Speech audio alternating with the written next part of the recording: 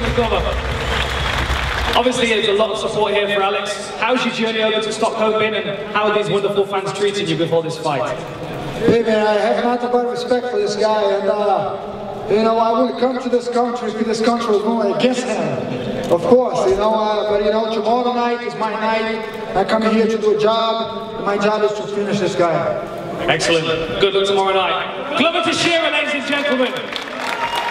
Alex, it's been a busy few weeks for you.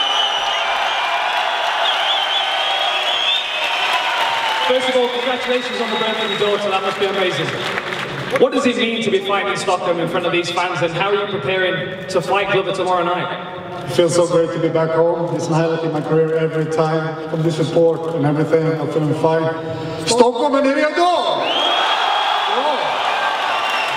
Good luck tomorrow night. Ladies and gentlemen, Alex Gustafsson!